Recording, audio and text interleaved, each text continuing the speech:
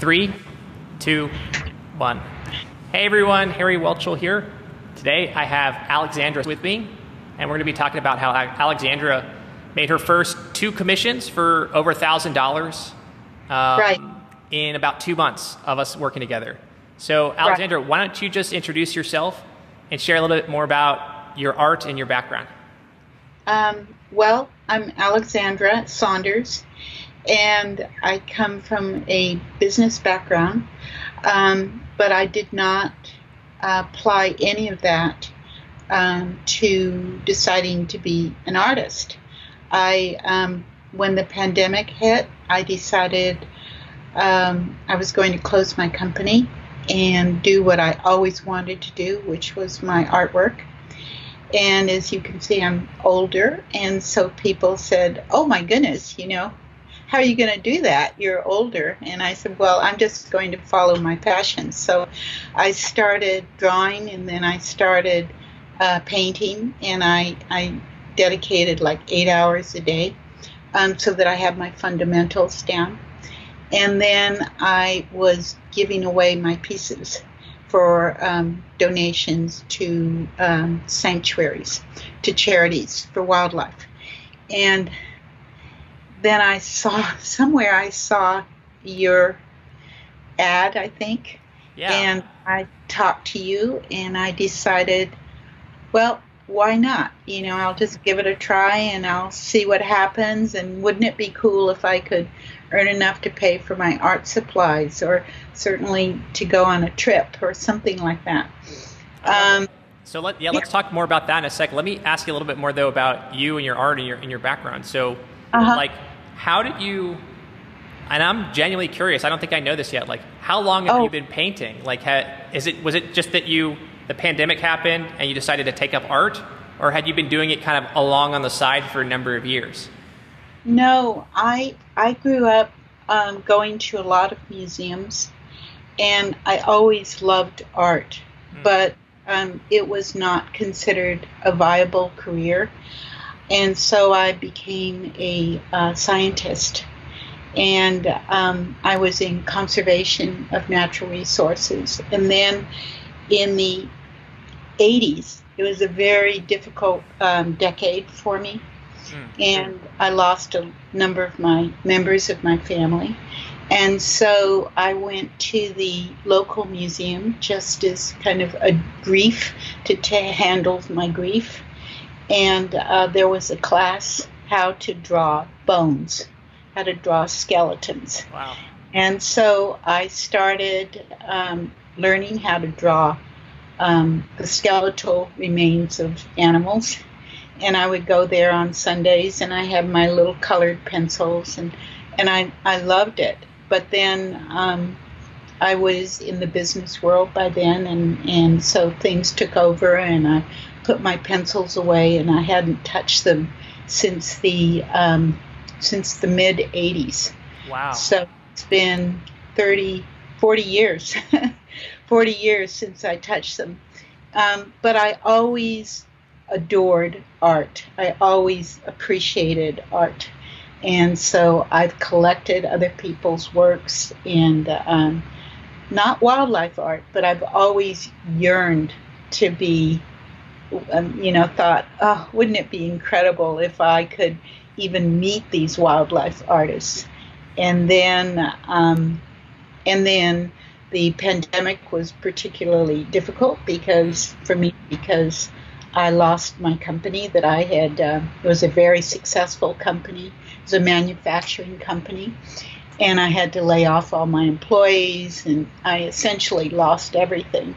And so I picked up my pencils again as a really grief journal. And I said, well, I'm going to do what I love most, which is, what do I love more than anything else in the world? And it's animals, and it's wildlife, and it's dogs and cats, and I'm going to learn how to draw them. So that's what motivated me. Oh, and I also lost my dog of 15 years at that time. And so I said, well, I'm going to try to draw her. So I have this little sketch of Bessie, that I drew, and then I said, well, I'm going to try a little bit more, and then I'm going to learn a little bit more. And so I really, I spent 8 to 10 hours a day, 7 days a week, just drawing animals. Wow. And pencil. And then I decided I was going to learn a little bit more, because one of the things about me is when I decide to do something, I go all in. So I said, well, colored pencils, there are ones that are available that you can dip them in water and they become watercolors. And so I did a little bird drawing, and I made it a watercolor, and I went, oh, that's kind of cool. And then I didn't know how to use brushes, and so I started buying some brushes, and I started saying, oh, I was going to teach myself. And it was a really steep learning curve for me. I decided... Yeah, I want to jump in real quick. So, like, you took those classes on skeletons in the 80s, and then more recently, how have you been learning this stuff? You know, is it on your own, YouTube, just imitating?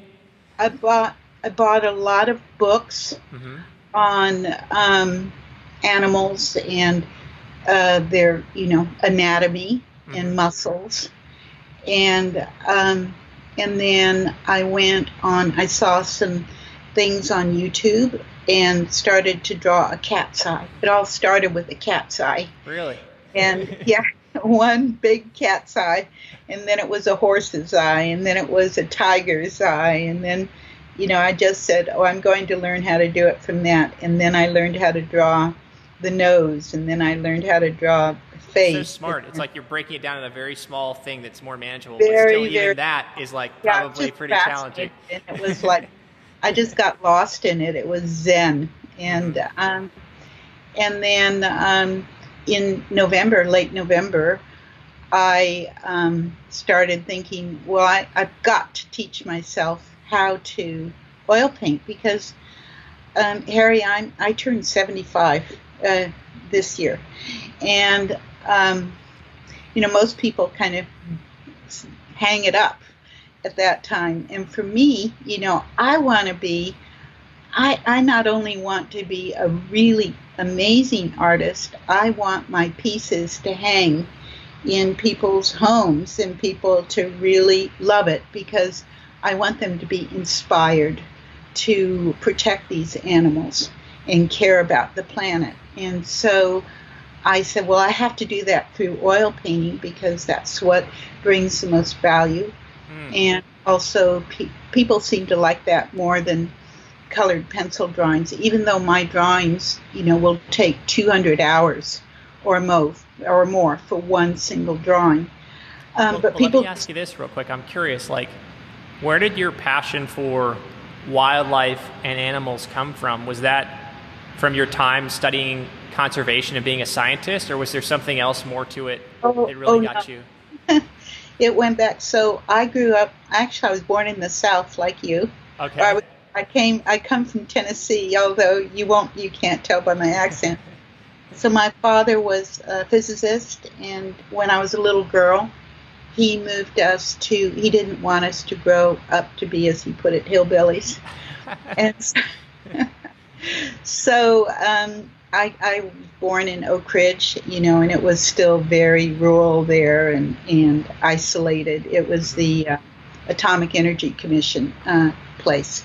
And so my dad decided he was going to move us to Asia. So he got a professorship at the University of Indonesia, and he moved us to Java when I was a little girl, when I was like 6 years old. And so I was just, there. We would go out into the rainforests, and so orangutans and forest elephants and Javan rhinoceros and all of these I saw as a little girl, and birds. And so I just learned to, I was exposed to them, and I fell in love with them. And I had all kinds of pets, of course. I think I had 30 guinea pigs and like 30 mice at one time, laboratory mice. So it just grew from there. So that's awesome. Yeah, so I care about I adore wildlife and nature and the earth, and I'll do anything to try to protect it. So what do you think makes you, unique as a wildlife artist? Well, I can tell you what I think makes me unique, but what other people say is something. For me, I think it's that I pour all my passion for that animal into the portrait. So it's something that happens. It's not intentional. It's just I can't help it. It's like I go down a rabbit hole with that. You bond with the animal. I do. I bond with that animal, and then what other people tell me is that when they see my pieces, they're drawn into them. They love it's the eyes, but it's also they feel like they see an individual, a being there. So there's a sculptor that lived at the turn of the century. His name is Bugatti, and he was known for these extraordinary sculptures. But what made his work so incredible was that he sculpted, these were portraits of actual animals. They weren't just a species. They weren't just some animal of his imagination. Absolutely not. So I read his biography, and I actually went to London, took a flight to London just to go to this art gallery who collected. They have more pieces of his than anyone else, and so I was really inspired by him. He sounds like he's a big inspiration for you. He is, yeah. He is a big inspiration for me. Was he a conservationist as well? No, he lived. He died when he was only 30 years old. He actually committed suicide. So it's a sad story. Yeah, it's a very sad story. But he came from the Bugattis, the Italian family that cars and that's, yeah. And so his family were very, already quite prominent. But his work, it's collected by museums all over the world, and it's just extraordinary. And actually, I did do some sculpture. I tried sculpture about 5 years ago. I hired a master sculptor to teach me. But I learned how to sculpt a horse, but I decided I prefer the clay. I love the clay, and I didn't want to turn my pieces into bronzes. So, because they're hard, I just wanted my pieces to stay as clay, and apparently you can't sculpt clay and it won't last. So, so I do that for myself. But it helps me understand the anatomy, so when I'm painting, it's like I'm actually sculpting the animal on canvas.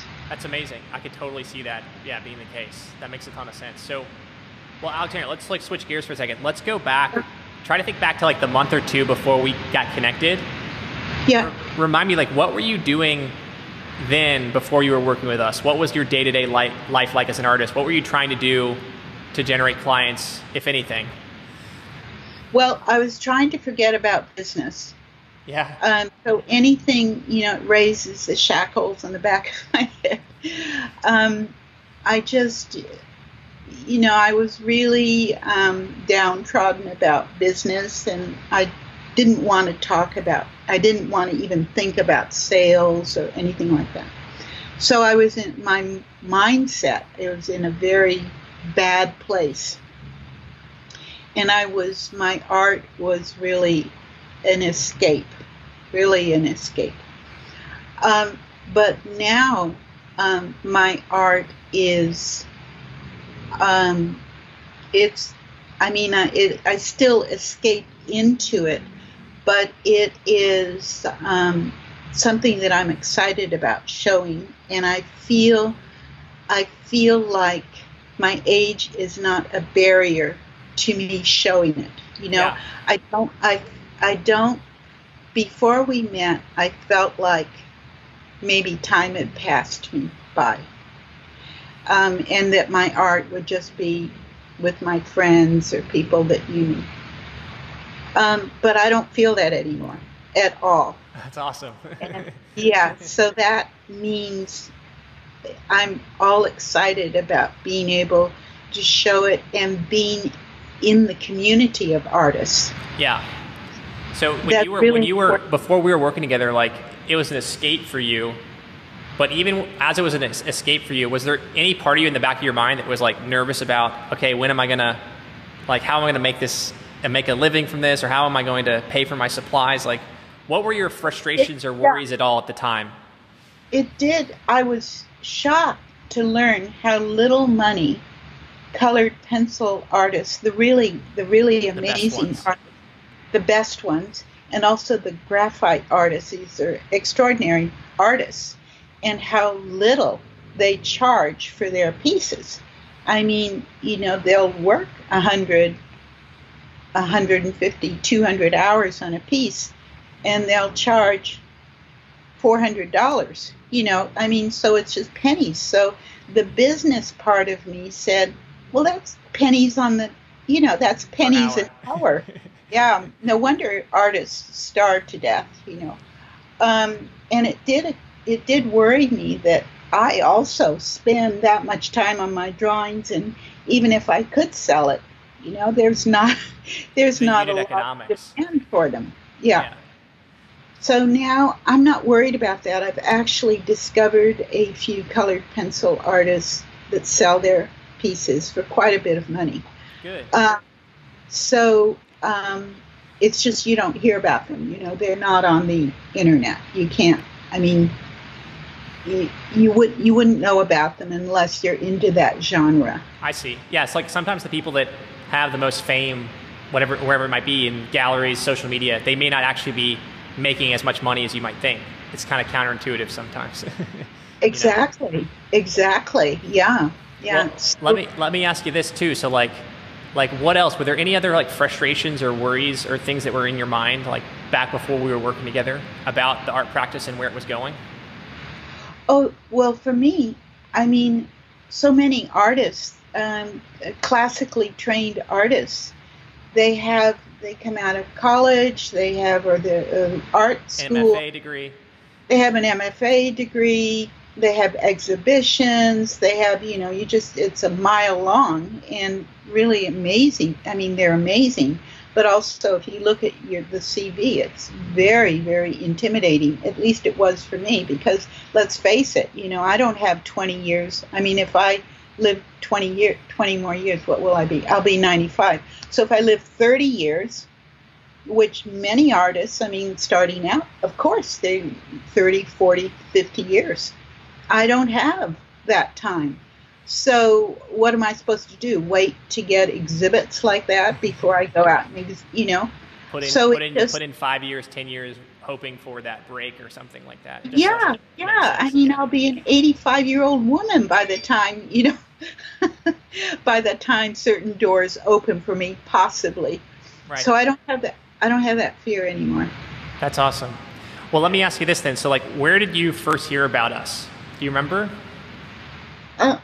No, I don't. I don't know if it was on Instagram or YouTube, or it was one of those. Uh-huh. It was one. Do you remember like what kind of piqued your interest at the beginning? I know it might be hard to remember, but what piqued your interest in what we were doing? That other people were making so much money a month. They're having success. That's a lot. Yeah, I mean, I still come from the mindset that, I mean, I live in California where things are out in the Bay Area outrageously expensive. And it seems that, you know, if you earn $5,000, you could live. You cannot live in the Bay Area on $5,000 a month. You can't.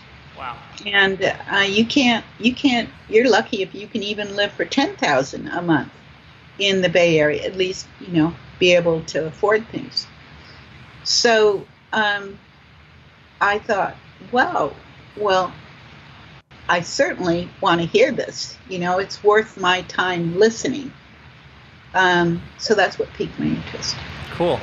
So let's talk about this some. I know that we've been working together for about 2 months. There's been a lot of things that we've covered. But right.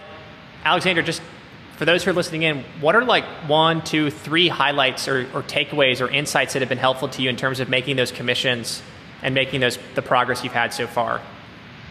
Well, the number one thing for me is all of the information that you have on mindset and really evaluating internally what's going on in our head and what conversation you need to rid yourself of, or other conversations. I mean, if I go years back, I've gone to all kinds of trainings, but honestly, it was just to sell the trainings. I never felt that they were authentic. And this is in sales and in marketing.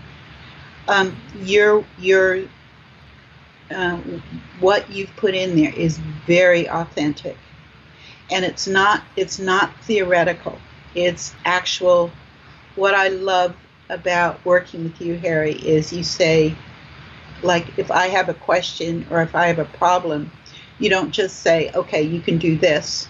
You say, let's get on and figure it out together and do it. Right then it's done. And so for me, I love that. And then the next thing that's the most powerful for me is hearing the way that you communicate with other people. So I can learn that. I haven't learned it yet, but I can learn it. I can learn how to defer conversation about pricing, for example, and how to make it very a casual conversation, not a formal business conversation. I like that. I like that part about learning how to engage with people authentically. Yeah. That is huge. Because it's really about the thing that I've learned with you, which is most important. It's not about selling a commodity or selling a piece of art. It's really about enhancing that other person's life with your art. And that's huge. It's a big mindset shift, right? It's a huge mindset shift. Yeah, it's a huge mindset shift. And there's all these tactical details and strategic details that flow from that, right? It just totally changes how you approach conversations with people. Yeah, that makes sense. Yeah. And there are things that I have to learn how to put into practice, but I love the fact that I can go and I can listen again and again and again, and I've taken vociferous notes, and so it can become my own words, my own language. Yeah. That's amazing. I love it. And I think you're totally right. Like, we are just getting started, right? There's so much more for you to still absorb and learn. And it's still cool to see that you've gotten these wins just getting started. And if you don't mind, I'd love for you to share a little bit about just the anecdote of how you got these commissions, because I think it's just such a fun little story. Do you mind sharing a little bit of the specifics of how that happened? Well, it's easy. I mean, I'm so excited about my art, and I'm so excited about the privilege of being an artist. It's really a privilege to do this, and one thing, my groomer for my dogs, she's been my groomer for about 5 years, and off and on I've shared some of the pieces that I've drawn. And she has said to me, oh my goodness, you have to draw this dog, or oh my goodness, you have to draw that dog. So I had to take my dog in to be groomed. I think it was last week or the week before. Last week. Last week. And so I thought, well, I'm going to, some of my pieces are finished enough that I can show Melanie. So I'll take Blossom in to be groomed, and I'll just show her some pieces. And she was just beside herself, just loving what she saw. So I took, you know, a painting of a dog and a painting of a Siamese cat, and I think I took, my chimpanzee, a painting of my chimpanzee and of my owl. And she was just beside herself, and she says, "Oh my goodness!" So actually, I got more than 2 commissions. I got a demo out of it too. So she's first said, "Oh, there is this dog." She said, "The owner is so. I've already told the owner about you, and she wants you to paint a portrait of Sasha." And Sasha happened to be there. Wow. Gorgeous dog, yeah. And so so that was already a done deal. That was just like, "Here you go, Alexandra, please paint Sasha." And then as I was petting Sasha, another groomer came up to me and she says, "Oh, Alexandra," she says, "I want you to paint my dog for me." She says, I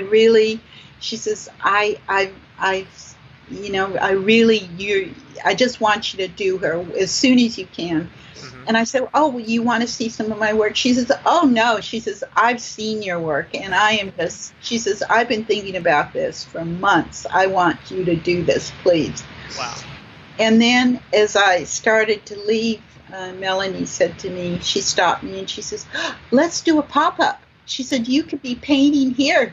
And she said, "You can paint you can do, she said, I'll do a shout out to everyone. And I'll tell all my clients that you're going to be here and that they need to come down." And so I got the 2 commissions. And then I got the pop-up, which is coming up in a couple of weeks. I'm just waiting for my new easel to come. So I think, what is it called? See, I don't even know the proper term. A plein air easel. Yeah. Well, what I love so much about this little story is it's like, it almost sounds like, oh, like that was lucky, but it's not that. It's like, I think there's so many opportunities out there in front of artists every single day that are kind of staring them in the face. And often they just don't have the right mindset or the communication skills to be like open and receptive to when this like abundance comes into their life. And it's just so amazing that you, I think, maybe from some of the work you've been doing, just felt really comfortable receiving that and like taking advantage of that. Any reaction or comment on that? I do.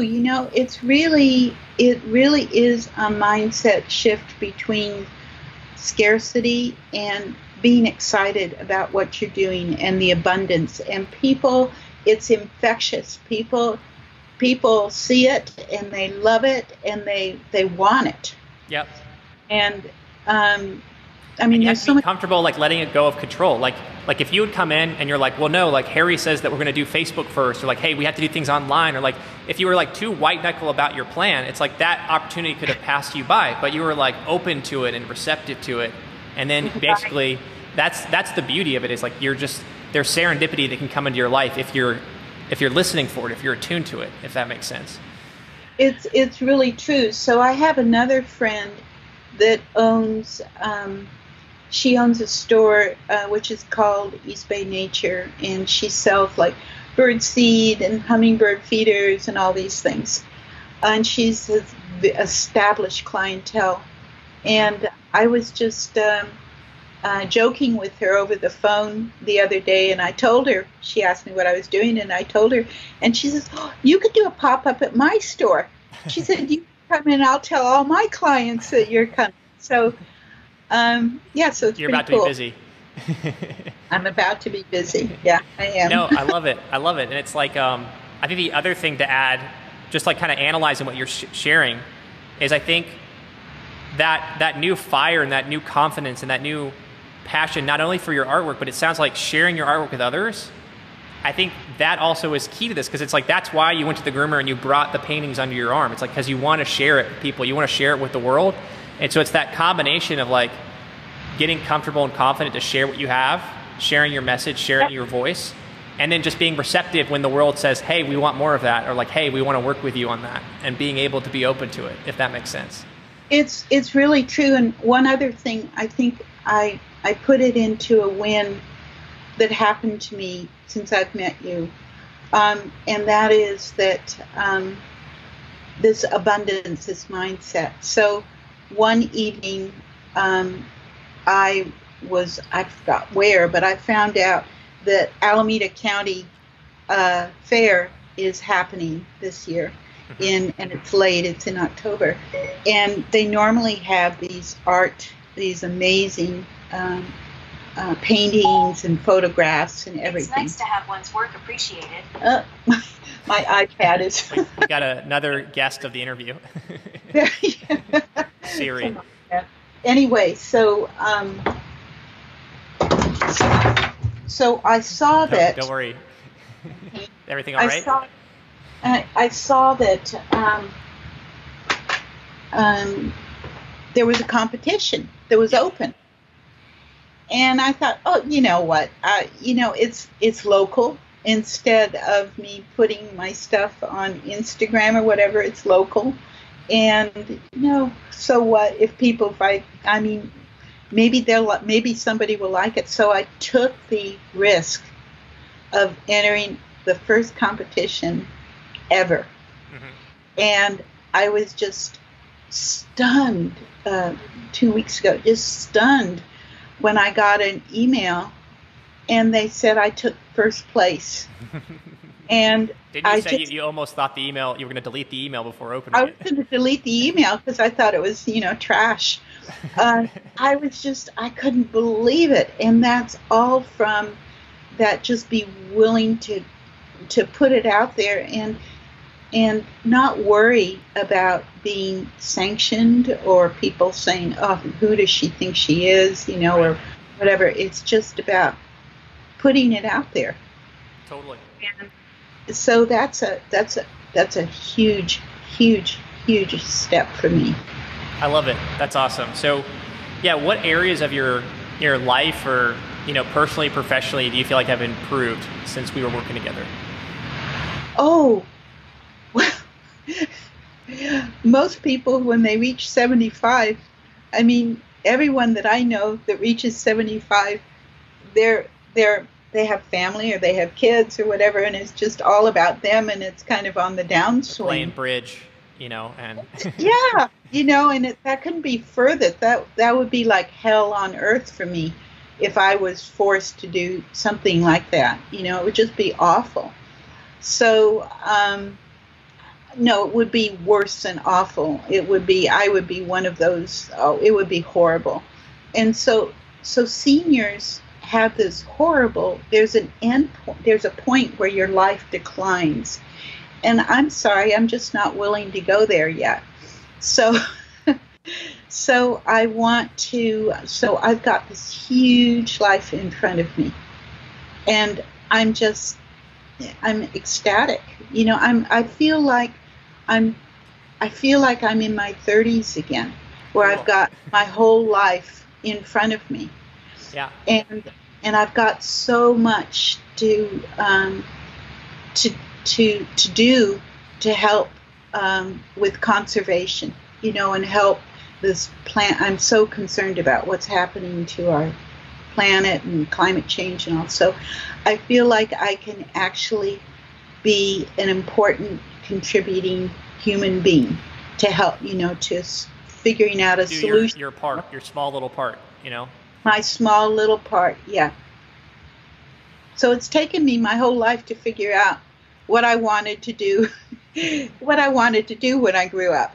It's taken me my whole life. I love it. Well, yeah, it's exciting. It's like a beautiful new chapter of your life is unfolding, right? You're on page 1 of this new chapter. So I am. Yeah.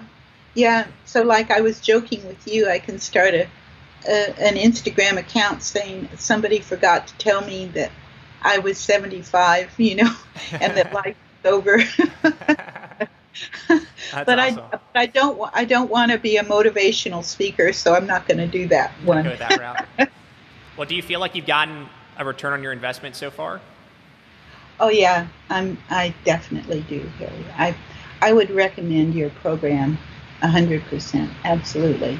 It's really fabulous, and I love the part especially that you make yourself accessible to everyone. That's so important. You know, it's not just a cookie cutter program. I appreciate that. That's awesome. So like, yeah, like on that note, like thinking back to when we had our sales conversation together, do you remember, like, why did you decide to do business with me? Was there anything that kind of like kicked you over the fence?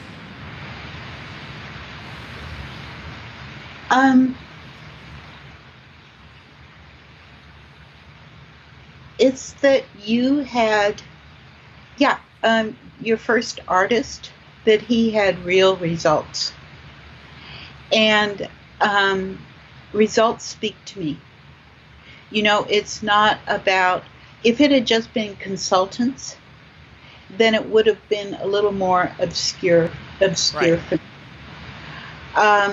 But since it's specifically about art, that was important, because I don't have 300,000 followers on my Instagram account. I don't have 500,000. I don't even have, you know, on my Facebook, I don't even have 1,000 followers. So for me, I just, I needed to be able to figure out a way to, I wouldn't say justify being in art, because I'm going to do my art no matter what. But I would say it was just, it tickles me pink to think that I can actually earn a living from this. Yeah. I mean, Absolutely. that's huge. That is huge for me, because I don't have a second, you know, I don't have a back door here. There is no back door for me. This is the only place I have, and that's, you know, that, and I don't have time to waste to try to figure it out either. So that's why, you know, I listen to the videos. I try to participate. I'm trying to learn as much as I can, because I don't want to waste any time. Yeah. You know, I don't have any time to waste. Yeah. No, I love it. I love it. I think it's such a testament to you and your discipline and your passion and just drive. Like, I mean, I feel if you can do it, like, I think anyone can do it, right? If they just put in the work, you know? Yes. And I had a lot of attitudes about that I hadn't made it, that I was 75, I just lost my company, I just lost my entire life savings, I just lost everything except my home and my husband. So, yeah, and my dogs.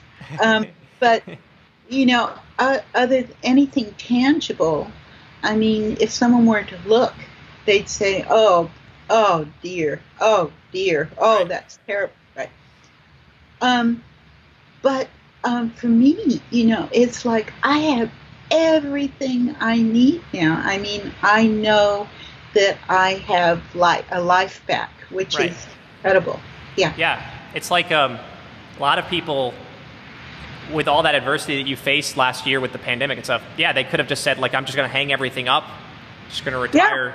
But it's like you somehow were able to channel that and, like, look at the positive in it and, like, turn it into a rebirth, right? And it's just amazing to see how optimistic and positive you are, you know, in the face of that, coming off of it, which is exciting. Well, it's just, you know, I mean, it's really hard to fail with a pencil and paper. It's really hard. There's nothing between you and that pencil and paper.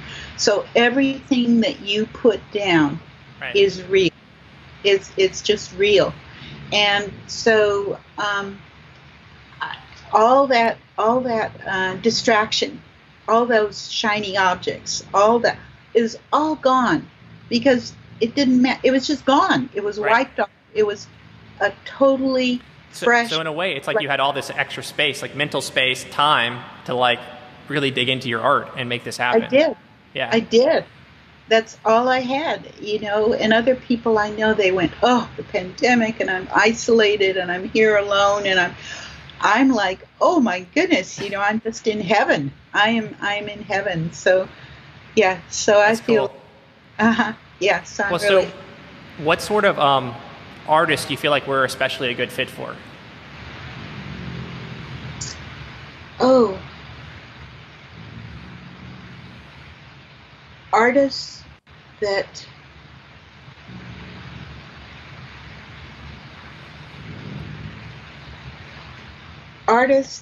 are going to, when I don't want to say put the work in, because it's not work. What it is it's focus. It's focus, and they will listen and they will learn. So an artist, it doesn't matter what genre, any artist that wants to put in the time to learn, they can't help but have their lives better because of this. It's not a waste of time. It's a huge, huge benefit to anyone who has these skills that you're teaching us. And I think, would you say, I think for a lot of artists, the ideas and the methods I teach, I think it's very safe to say that they're unconventional. So you can come in as an artist and you're like, is this really going to work for me? Is this really a fit? Is it really going to apply? And you would just say, absolutely, keep pushing through, and then you're going to have these mindset shifts, right? Can you speak a little bit to that? Yeah, it's really true. I mean, I can look at, I can look at galleries, and I can look at very prestigious New York competitions and everything, and I can get into the mindset about, oh my goodness, they don't know who I am. I don't have the CV. Pining after them, being like, if I could just get into that, I'll be set or whatever. and totally ignoring all the opportunities that I have in front of me. And so it's really important. I forgot what your question is. The question was just about how, I think you were just saying all this great stuff about you can't help but benefit and have your life be better because of it. But if you just focus and learn, and I was just commenting on how I think a lot of my methods are unconventional. And so I think some artists come in and their first impression is is this really going to work for me as an artist? I don't see it yet. They can't quite connect the dots right away. But the more they sit with it, the more it just clicks one day, and they're like, oh my gosh, I get it. It's going to work. It makes sense to me. You see what I'm getting at? I do. I think why your methods are so important is because it's not about a sales script. It's not about a domino or a gremlin. What it is it's about being authentic and looking and understanding what the other person is saying and being in alignment with them, and not having to have it be an outcome where you sell a painting. It's not about that at all. It's really, for me, what I've learned is it's really about learning to focus in exactly on what is being said and being able to just talk with them as another human being. Right. And see about, is there a fit, and if there's not a fit, just move on. Plenty of fish in the sea. On. Because as you said, there's an abundance. There are billions of people. It doesn't have to be that person buying from you. Right. And that's a huge shift. No, I love it. I love it. So why should an artist who's listening take action right now?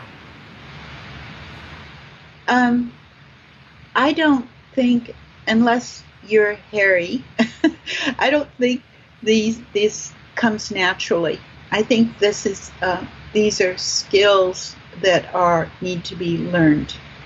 And so an artist, just like I need to practice this and understand it and really internalize it so it becomes very natural. And I think every artist can benefit from that. Yep. No, I love it. I love it. It's like, I mean, even for me, it wasn't a natural thing. I had to learn it, but it's like anyone can learn it. It's not rocket science, but it just takes having somebody who can show you the way, right? And like you said, it's like building muscle memory. It's building habits. It's internalizing these new things. And it's almost like, it's like when you probably first picked up a paintbrush. There's certain exercises or strokes that you learn or little studies that you would do, or if you learn a musical instrument, you learn how to play the chords first. It's like you need someone's help to get those fundamentals in place, and it just makes all the difference in the world, right? It really does. I took a wonderful class online class from a UK artist. He's in graphite. And he was talking about how working with graphite and pencils, it's really muscle memory. And you have to do it over and over and over and over again, and then it just becomes natural. But at first, it's very awkward. It's very uncomfortable to move your hand a certain way or make certain strokes. And the same thing with painting. The same thing with working with brushes and I work with oils. So it's all about muscle memory. So with what you're teaching, I remember that. It's all about muscle memory. Yeah. And even if I'm not practicing it with someone, I can still be reading it. I can still be saying it to myself. And don't you sometimes you listen to it while you paint, right? I listen to it all the time while I paint. Yeah. Yeah, I listen to it all the time. And actually, you just reminded me of something that I had forgotten that I did. This is in my 20s. Mm-hmm. This is before the internet, before technology, but it was hugely impactful for me. I was going through a really rough spot. I had, there had been some deaths in my family. And so I forgot a psychologist or someone taught me how to do it. So I was really down on myself, and I needed to get myself out of that. So what I would do is I was in a very competitive business. I was in the commodities market, and I was working in a bullpen. And so what I would do is I would pick up the phone, and we have message machines, and I would pick up the phone and I would leave a message for myself on the message machine. So in the morning, every morning when I had to go into that bullpen and I had to put on my business face, it was something like, I would say on the message, it went something like, good morning, Alexandra. Today's going to be a wonderful day, and it's going to be wonderful because of this, this, this, and this, and don't you forget it. And, I would give myself a little pep talk like that. It's like an affirmation. It's awesome. So every morning when I got to work, and I would go, and I would check my messages, and there would always be a message on my phone from me. That's awesome. I love that. That's so cool. So hearing my voice, somewhere I heard that when you hear something with your own voice, it's much more powerful than if you hear it in somebody else's voice. And if you made the message the night before, you sleep, you come back, it's almost like it sounds like a different person in a way. Yeah. It's like you've gotten some distance from it. Yeah, exactly. That's cool. That's cool. Well, let me ask you this too. So what is your number one piece of advice for artists?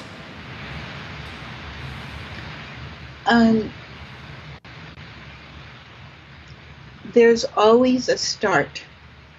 Everybody needs to start someplace. The people that have gotten huge successes, they started at the beginning too. Yep. There's always a start, and it's at the start where you take the little baby steps and you learn you learn to do something, and by having one success, you'll have another success, and that you cannot fail by taking these steps. I love it. That's such a good message. I think you're right. It's like anybody who you look up to, you admire, it's like they were at your point in time at some point in their career, right? And before that, they hadn't even started their career. And it's just like, I love that message. It's such a refresher to just remember, yeah, like everybody starts at some point, right? And everybody starts. What separates you from them, it's like they just started walking down that path. They just kept taking steps. No matter how, rocky the path was or steep or whatever, they just kept putting one foot in front of the other, if that makes sense. It's just one foot in front of the other. Yep, it is. And the fact that, as you say, the world is really abundant. I mean, it is full of people that are excited about purchasing art and purchasing items. There's a lot of money being spent out there, and so why not art? Have you heard of I love the idea of like there's like the economy or the money that you're talking about. It's like a river, right? And the river is flowing. Yeah. Right. And so people that learn about business, it's just they learn how to like wade deeper into the river, and sluice off a little bit of the water, right? Yeah. But then the water keeps moving around the economy. It doesn't stop with you, right? Right. So right. It doesn't stop. And if something happens, I mean, the world can just keep on going on. It can keep on going on, and it's not. It will go on with or without you. So you might as well, participate. Get involved. I mean, right? Yeah. The world's so much better. It's like for everyone like you, Alexandra, it's like literally the world is an objectively better place because you are figuring out how to get your art into people's lives, into their homes. You're touching people, and it's like your art is valuable whether it's special to you, whether someone buys it or not. But there's just something about getting it out there and allowing it to make someone else's life better, which just 10x's the value of what you're doing. Not like on a financial level, just like on an emotional, human, social level, if that makes sense. Right. It just makes the world a better place. So, it just. I will go back to, I mean, there's so much sadness, there's so many problems, there's so much conflict going on, and with art, it's so beautiful, it's just so incredible. It's a signature of every single person that's an artist, and it's meant to be. I mean, didn't happen by accident. Yep. Exactly. So I love it. This is awesome. Well, thanks so much, and we'll talk soon, Alexandra. Thank you. Talk soon. Bye, Bye. Harry.